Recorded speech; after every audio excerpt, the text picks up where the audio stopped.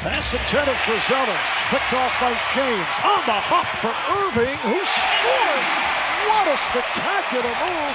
Meanwhile, Irving is down. Looked like his ankle. He came down on the foot as he was going up. A lot of contact by Kyrie.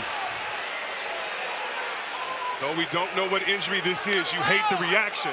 Anytime you see a player, Reg, I think it was his ankle. Oh, yeah, no, I just mean that the seriousness of it. You never want to guess at it, but when you see a player's reaction smacking that floor. Look as he's going up against Rozier right there. Yep. As soon as he was going up, that left ankle.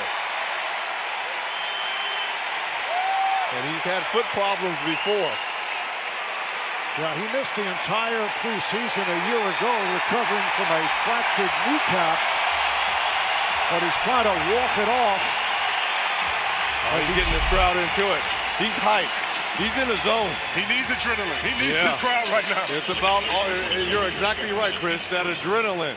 I mean, because he has been the offense this afternoon, this evening for the Cavs.